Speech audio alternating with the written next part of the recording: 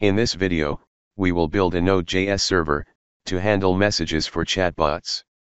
First, let's create an empty folder on the computer. This directory is where we store the source code of this Node.js server. Next, we will open up the Visual Studio Code.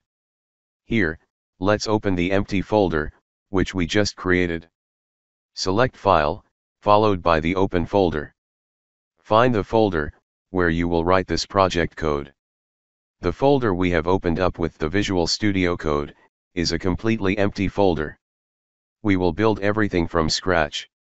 To open a terminal, in the Visual Studio Code, on the keyboard, press Ctrl plus backtick.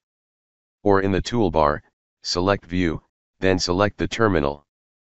Before we jump into coding, there are a few things you need to keep in mind as follows. First of all, our computer has installed the Node.js environment. You can test it by doing the same what I did. If your computer has not installed the Node.js environment, you can also install it by going to Google. Typing download Node.js. We will choose the first search result.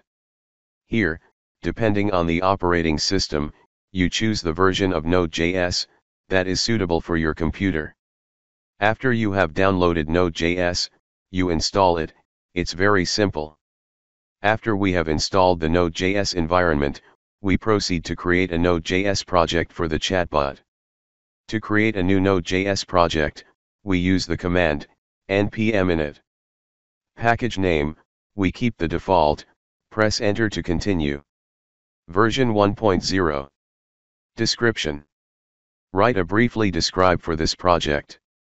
Facebook Messenger chatbot. Entry point is the file we will run the server. I will change to server.js, because simply, I don't like the index.js file.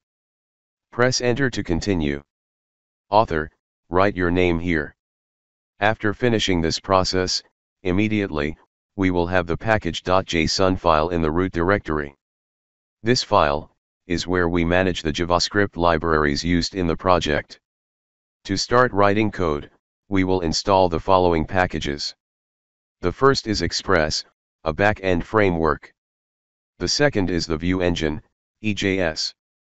Next comes the .env, and finally the body parser.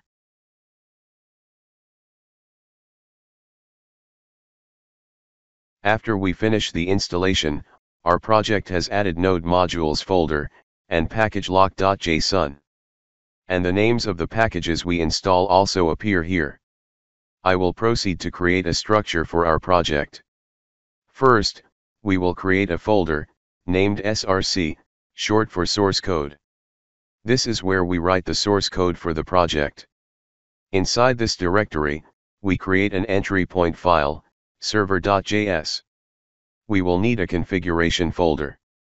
This is where we configure system parameters, such as view engine, session, or database connection.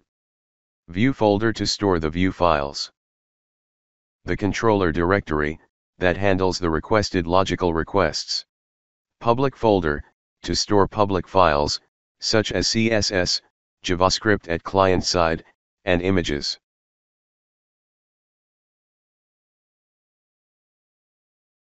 Services directory, will receive connection to Facebook APIs, then return the result. First, we will configure the view engine for the system. In the config directory, create a file, name config view engine. In this file, we will import Express framework. Then create an arrow function, named config view engine.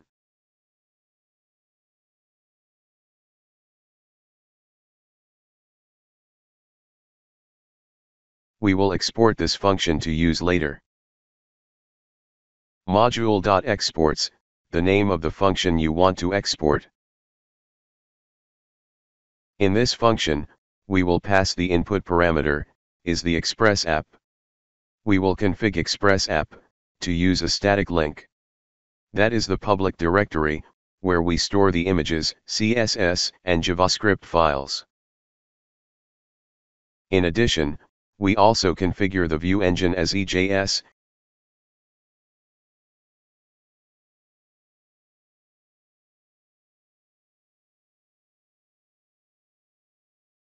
and finally, where we store the EJS files, is the view directory. app.set, views, then the path to the destination you store the view files, in this case, is the views folder. After that, in the public folder, we create the following directory. CSS to write style sheet files.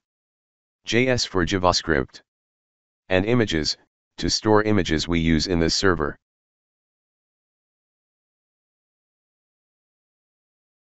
Next, in the src directory, we will create one more folder, roots. This is where we declare the roots used in the system. Create a new file, name web. We will define all the web roots in this file. Similar to the view engine, we will also use Express for roots. Import Express from Express. After that, we will define a router variable, use Express router.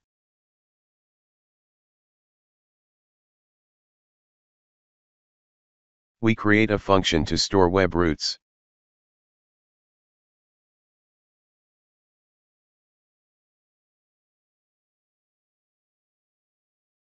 Don't forget to export this function.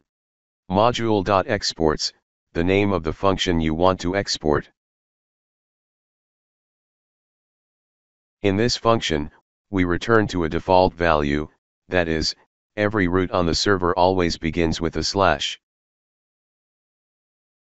We will define the router to return the homepage. We use the method get, router.get, the root, then the server action. We define a function with request and response as two input parameters, and then execute a callback function. Use response.send to send a message. This function will simply return a hello world string.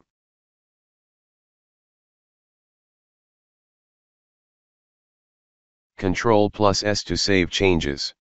After that, we will configure the entry point file, server.js. In order to run the Node.js server, our server will run this file first. First, we will import the Express framework. After that, we will configure the server parameter, such as the view engine, declare the roots in this server, as well as convert the data sent to the server, as a JSON object, by using the body parser package. We will import the view engine from the config directory.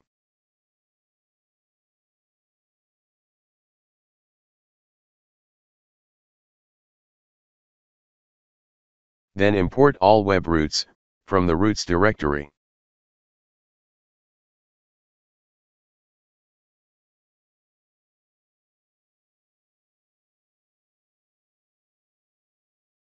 We create an instance of Express. After that, configure EJS as the view engine.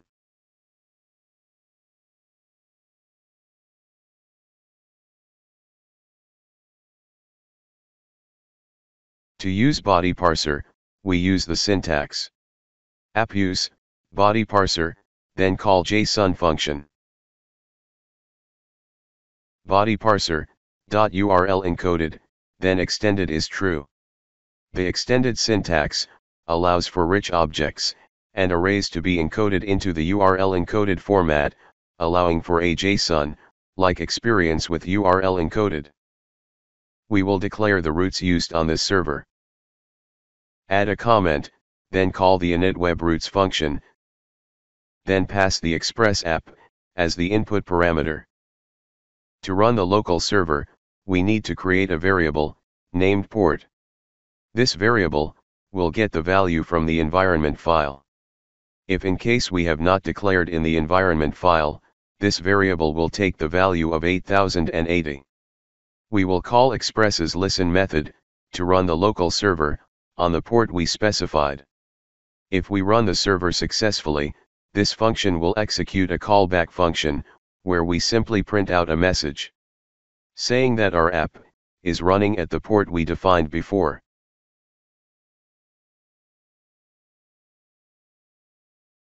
By default, Express will not understand the process.env syntax. In order to get the values of the variables in the .env file, we will use the .env package. Require .env at the beginning of this file.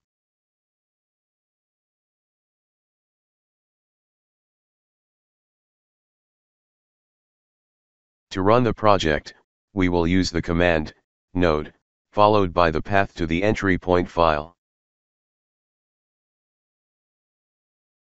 We get this error saying that the Node.js server doesn't understand the import syntax, or in other words, the import syntax is invalid. The import syntax is the syntax used in ES6 and later versions, while require is JavaScript's ES5 syntax. To be able to use the syntax of different versions of JavaScript, we will need a server-side compiler. Here we will use the Babel package. First, at the root directory, we create the following files. Git ignore file, to be able to push the necessary files in the project to GitHub. .env and env.example are files that store environment variables. Babel.rc is the Babel compiler configuration file. We will install the following packages, so that we can compile the JavaScript syntax for different versions. We install NodeMon, to make the Node server automatically restart, whenever it's detected we have file changes. Then install Babel compiler, including Babel core, Babel node, and Babel preset env. Wait a few minutes to this process to complete. Let's set up the Babel compiler. We will change the Babel.rc file. In this file, we will use the following syntax: create an object, with the key set to presets. Its value is an array. Here, we will use Babel preset env.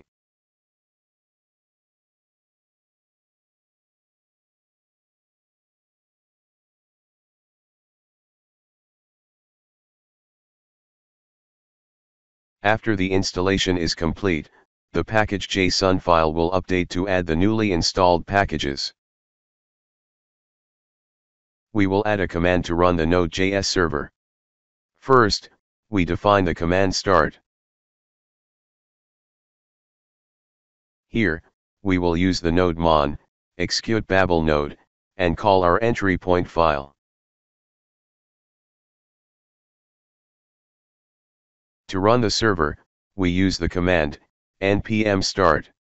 Here, we used NodeMon, and the server was running successfully.